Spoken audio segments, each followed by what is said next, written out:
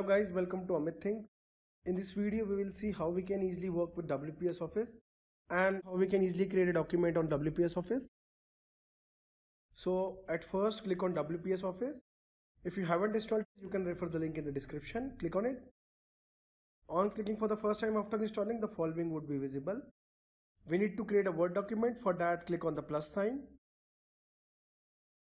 After clicking, it is asking you that you need to create a writer, presentation, spreadsheet or PDF.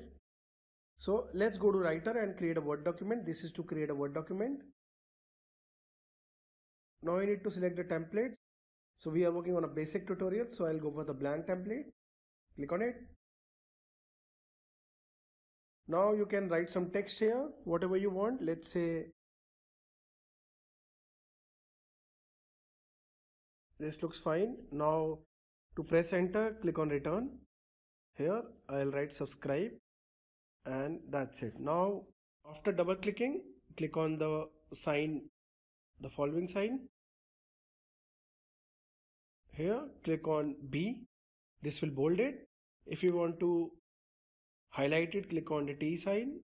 Change the color using this or this option. So this has changed the color. Let's remove the highlight by clicking T again.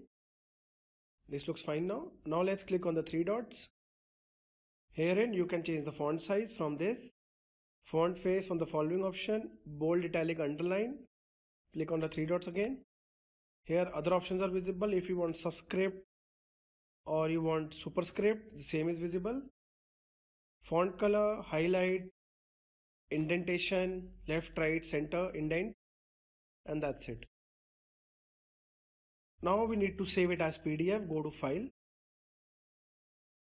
You can see output as PDF. So now just click on output as PDF. So we need to save it first. Okay. Click on the save button. Where you need to save it, you can mention that I'll add document 1. Save at docx. Yes, I'll save it. So we have a docx file now. Now we need to convert it to PDF. Click on the three dots. File. Output is PDF. Now the PDF name you can select document 1. Let's say PDF file. For example, the sample name. Click on save. Now here you can see document 1 PDF file. That means we have created a PDF file. Document 1 was a docx file, that is document file, Word document. We converted it to document 1 PDF file, that is the PDF. Click on it. So the following is our PDF file. You can see the text here. So guys, in this video we saw how we can easily create a document on WPS Office.